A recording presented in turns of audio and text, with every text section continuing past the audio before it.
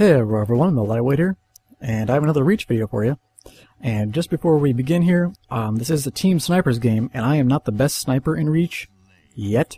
I'm getting better at it. I'm learning just like you guys are.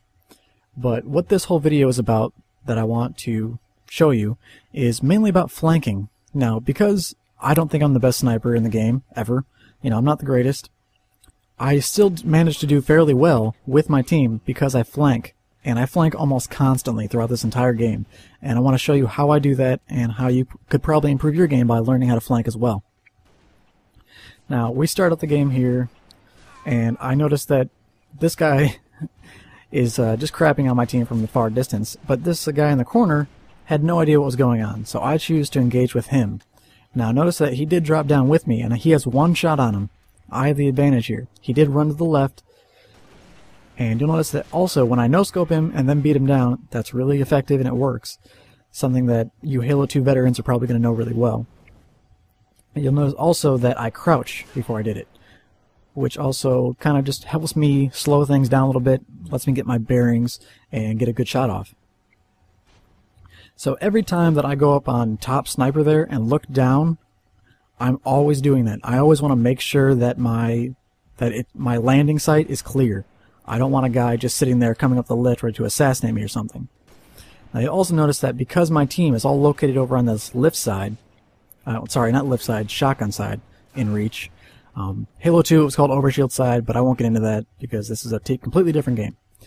Anyway, you'll notice that my team was all on overshield side. Damn it. You'll notice that my team was on shotgun side, and I will get that down, I promise. So I naturally assumed that the opposing team was going to rush them because people like to rush in Reach for some reason. Whatever, that's fine. You're probably not going to get much better doing that kind of thing, but that's just my opinion. Take it as you will. So notice that I am low health, and if you actually listen to the audio, there was a guy getting assassinated behind me, and I felt kind of bad. I couldn't do anything about it, but he did get taken out in the process, and that's okay. But you'll notice that since my team is all on shotgun side, I'm assuming that the opposing team is going to spawn on lift side. And I actually made the right prediction here, and I actually pick up a headshot, and I get an assist. So it worked out really well. That's an example of how to flank right there.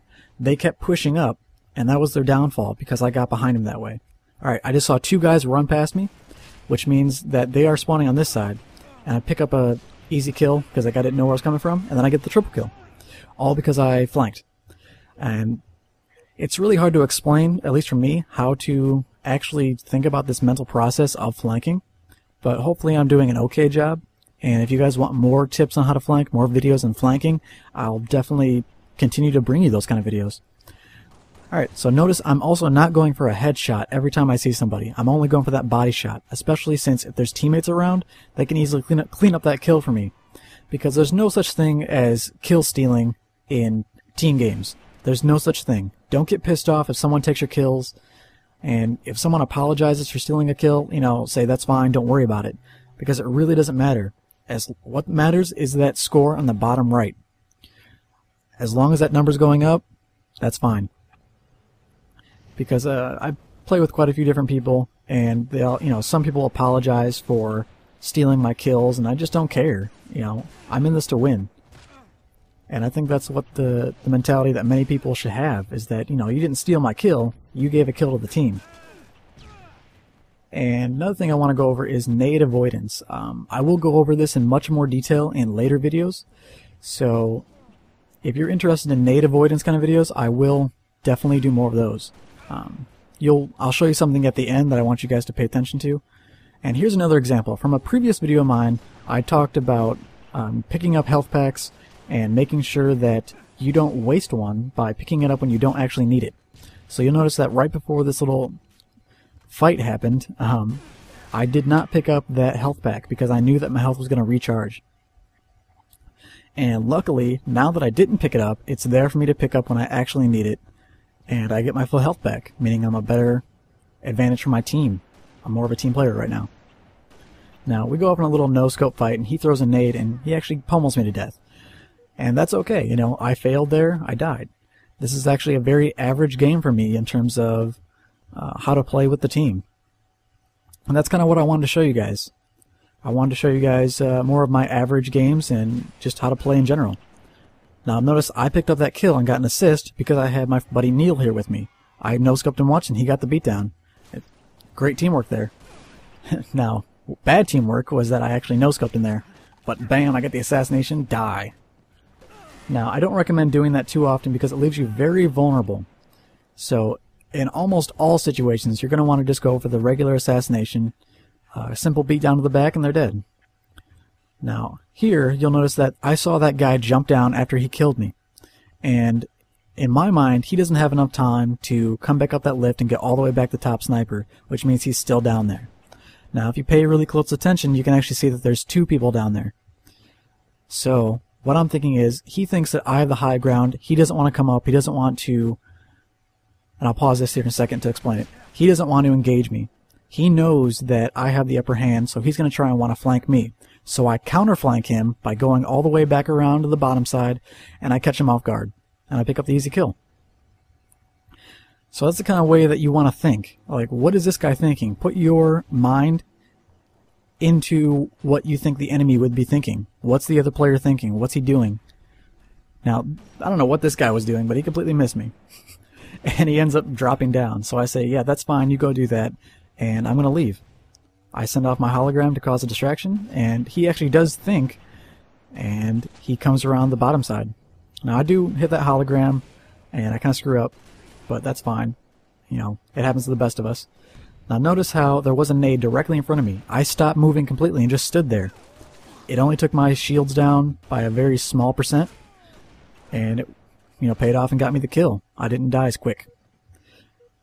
Now, all that matters is, like I said, is that team score. We're up 37-28. That's not bad. So let's see here. You notice that my teammate, Steve, he ran up there and he got killed pretty quick. So I decided, you know, time for me to push. Maybe he got a shot in. Turns out he didn't and I got owned. That's okay. You know, that's fine. It's not always going to work out in your favor. Alright, so here is an important teaching lesson as well. That hologram, that blue hologram, was facing the direction of someone running up the ramp. Now, holograms only stay up for a certain amount of time, which means, in my brain, that there is someone very close, and I should, you know, be ready for someone to pop out. And that's exactly what happened. Now, you'll notice that I did get betrayed there, and, you know, that doesn't matter. That's going to happen in team games. You're not always going to be perfect. Alright, so now I'm thinking there was at least 2 guys on that left side, and they will come out to sniper side, and it did work out really well because I almost got the headshot on the guy. So now I threw a nade, which is going to keep him on this side, and there he is. Or at least one of his teammates. You know, sometimes you can't tell. So that leads me to believe that there's at least 1 or 2 guys up here, and here's one right here. And I get the easy headshot. Yay! I love that thing. And then, you know, I didn't know he was there, but I was expecting it because I did zoom in. So now I know that since my team is located over on lift side, that there is somebody camping on this this other side, this lift side, and he's just sitting there waiting for people to run out. Now, I threw a nade, not thinking that I would get a kill, but I was thinking that it would cause more of a distraction for my team to be able to push up or even get a kill on him. Now, here's a good example of me flanking again. I'm not going with my team. I'm trying to circle all the way around through these blue team guys and catch him off guard. And I did just that, and I ended up picking up 3 easy kills. So that's the kind of mentality you want to have. I did say this before, but you want to put your own thought process into what you think the enemy is thinking at that time. Now there's another example of nade avoidance as well. I immediately knew when that nade was going to come out of his hand, and I started jumping before it even hit the ground. So my shields didn't take much damage. Now here's yet another example of flanking. I knew that they kept on spawning on this side, and I ended up getting at least 1 shot on him. And as soon as I whip out this pistol, I'm screaming, game over, and it's over. I ended up with 21 kills, and I'm not the greatest sniper. So that kind of shows you guys how important flanking is. Now what I'm doing right here is I'm showing you this whole circumference of how big this grenade explosion is. Now in terms of Halo, this is really not that extravagant as many people think, which is why I want you to check out a video in the description by Tanner the Gamer. He's got a very good explanation of grenades and how to use them. I'll be doing something very similar, so just keep tuned for that. So check out the link in the description. I'd appreciate it, and so would Tanner. Thanks for watching, guys.